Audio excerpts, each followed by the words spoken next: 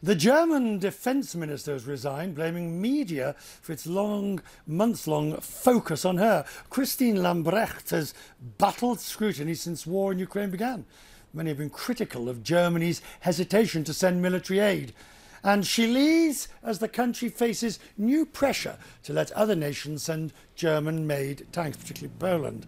Under Lambrecht, defence capabilities also came into question, some saying German army is ill-equipped in light of Russia's war.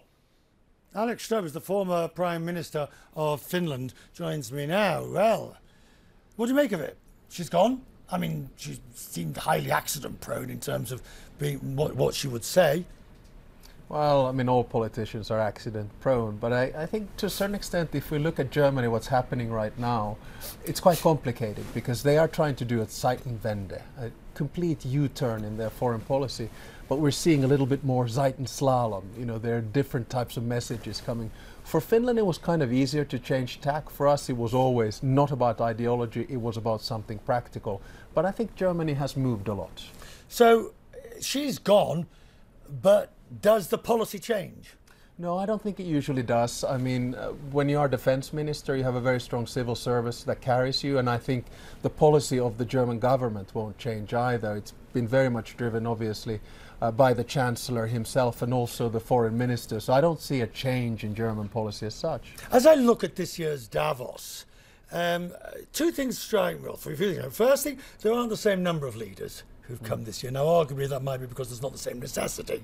That's the first one. Secondly, the issues don't seem as clearly defined besides Russia-Ukraine. There's a lot more civil society, there's a lot more social issues than there have been in the past. Yeah, I think there are about 600 CEOs and about 50 heads of state and government.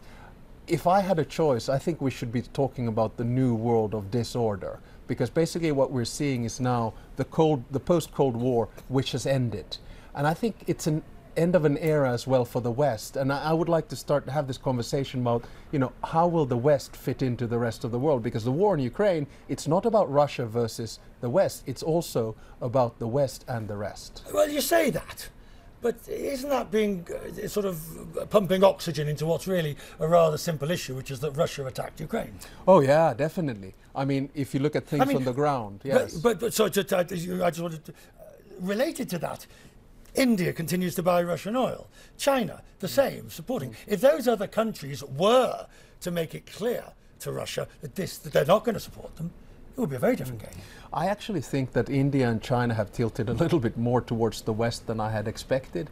And what we'll find out, I think, is that India is going to take a little bit of a middle ground here. We might see some kind of cooperation between the EU and India in the long run. I would still argue, Richard, that year 2022 was a horrible year for autocrats. Look at what happened in China with zero COVID policy and look at the failures of Putin. So we are in a messy world right now. We're in a fragmented world and we don't know where it's going to end up. That's why I think Davos should talk about a new world order instead of focusing on specific issues. Also related to this, of course, within the EU, we've still got the problems of Poland in terms of the judicial issues. You've still got Viktor Orban is now the longest serving EU Prime Minister, and it's hard to know where Hungary stands.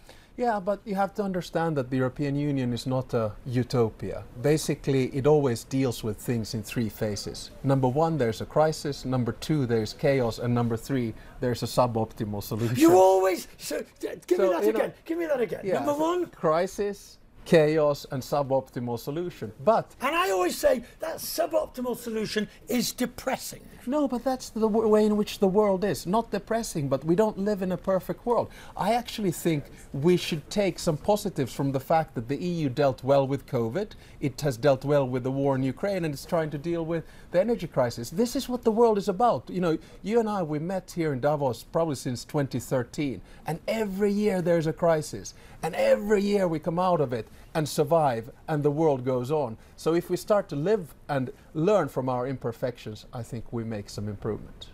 Now, I want to take you to the board. Sure. To get you to, first of all, choose a colour. You have a blue or a green? Okay, I would go for the blue. Oh. Yes, because it's the, you know, it's a blue and white. It's the colour of my country.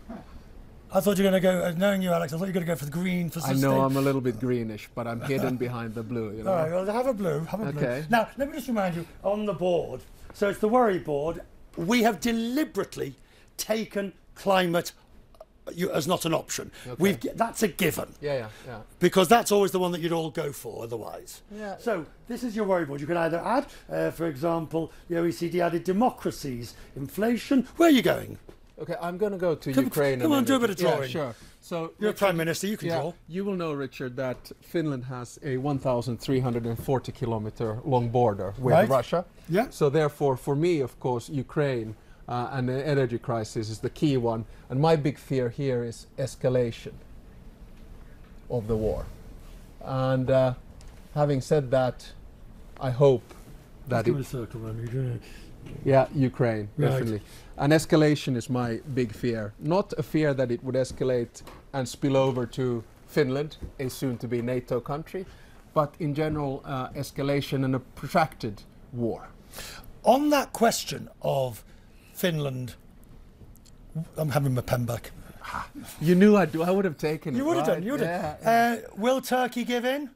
I think Finns and Swedes have been very calm, cool and collected. Well, maybe not so much the Swedes in their later statements. Well, I would assume that Finland and Sweden hopefully are full members of NATO by midsummer towards July, the summit, NATO summit that takes place, I think, in Vilnius.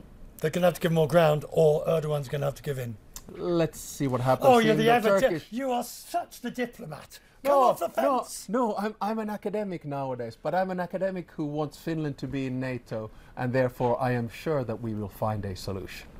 How good to see you, sir. Really good, as always, here at Davos. Very grateful for you. Thank you, sir, for joining us. Now, there are about 4 inches of snow.